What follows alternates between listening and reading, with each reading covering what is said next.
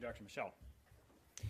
Okay, so my name is Trace Ritter. I am not only the Chief Medical Officer for Arroyo Grande Community Hospital, but I'm also a full-time practicing infectious disease physician and have been on the front line with all my colleagues here since March of 2020 when this this problem was pushed upon us.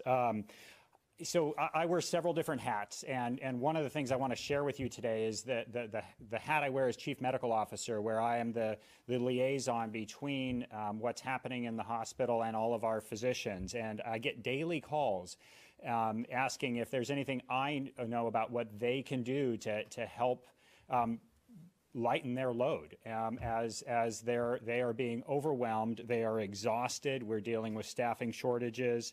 We're having to limit services that we provide. Everybody is exhausted, and we are looking for the help of the community, and we know exactly what needs to happen. We call these non-pharmacologic interventions because we are in the hospital. That's the end of the line. We're not going to be able to do anything to prevent the disease once people end up in our emergency departments, in our hospital beds, and in our intensive care unit beds.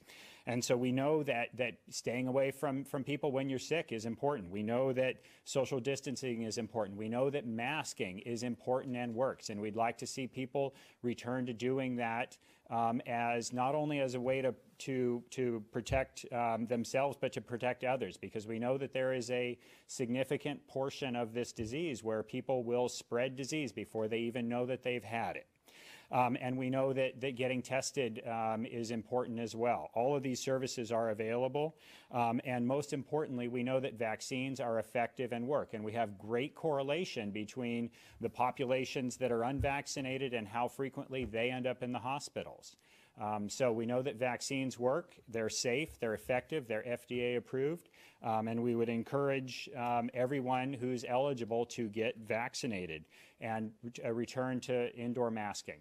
With that, I will turn it over. I believe that we're going to take questions now.